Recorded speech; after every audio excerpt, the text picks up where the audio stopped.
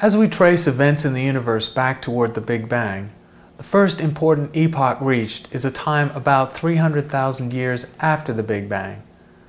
The universe by this time has cooled to a temperature of about 3,000 Kelvin, like the photosphere of a cool star. The density of matter and radiation has become low enough that photons no longer routinely interact with the charged particles that are there, protons and electrons. This has two fundamental consequences for the universe. First, the photons start to travel freely without interacting with matter. This is the era of decoupling.